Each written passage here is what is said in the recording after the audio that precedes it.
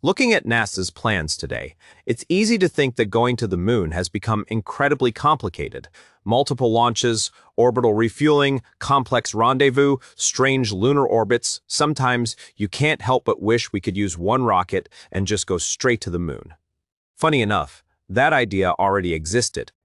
And the crazy part is, it might actually be possible today, with just a few changes to SpaceX's Starship. This is the idea of Nova Starship. How humans originally went to the moon. There are several ways humans can travel to the moon, but the first successful method was used during NASA's Apollo program. It's called Lunar Orbit Rendezvous. Instead of landing one giant spacecraft on the moon, Apollo used multiple spacecraft, each with a specific role. The combined spacecraft first entered low lunar orbit, about 100 kilometers above the surface. Once there, it split apart. The lunar module descended to the surface while the command module stayed in orbit. After completing the mission, the lunar module launched back into orbit, docked with the command module, and the crew returned home, leaving the lunar module behind. This method worked extremely well. It was first used during Apollo 11 in 1969, when Neil Armstrong and Buzz Aldrin landed on the moon, while Michael Collins remained in orbit. Every crewed moon landing through Apollo 17 used the same technique. Why? Because it was efficient. The entire spacecraft didn't need to land and take off, saving massive amounts of fuel. Artemis and Starship. Apollo, but bigger. Fast forward to today, NASA's Artemis program uses a similar concept. Astronauts launch aboard the SLS rocket in the Orion spacecraft, travel to lunar orbit, and then transfer to a separate lander. But this time, that lander is SpaceX's Starship HLS. Unlike Apollo's lunar module, Starship launches uncrewed, refuels in Earth orbit, and may require anywhere from 4 to 12 tanker launches to fully top it off. This approach is complex and expensive, but it offers something Apollo never had: over 100 tons of cargo delivered to the moon. Despite its potential, Artemis faces serious challenges: delays, cost overruns, and extreme operational complexity. So the question becomes, is there a simpler way? The forgotten alternative: direct ascent. Back in the 1960s, NASA and the Soviet Union studied another approach.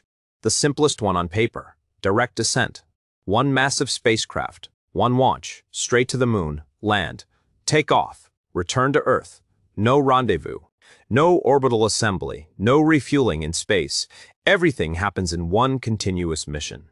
But there was a problem. It required an enormous rocket.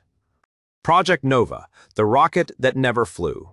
To make direct ascent possible, NASA studied a super-heavy rocket called Nova. Nova would have been even more powerful than the Saturn V.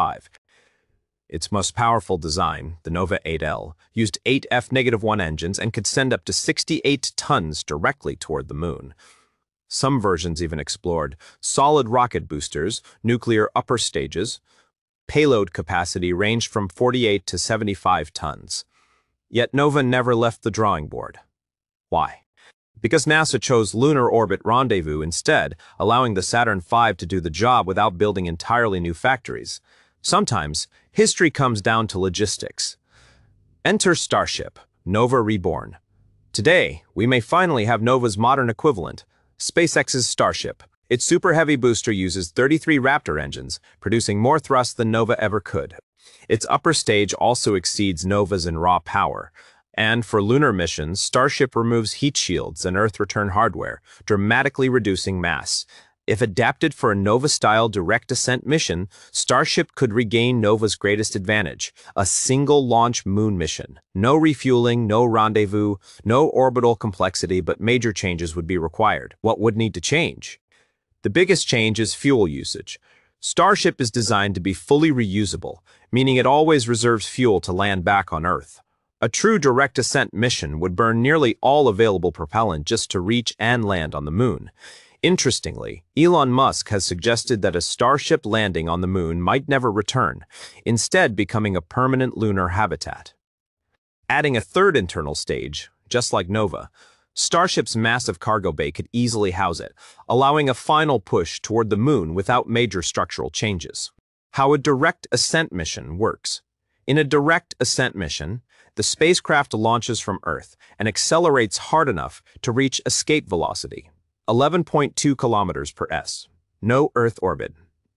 No parking phase. The spacecraft coasts for about 3 days, making minor course corrections. As it approaches the Moon, it's moving over 1.6 kilometers per s relative to the surface. With no atmosphere to slow it down, the spacecraft begins a powered des.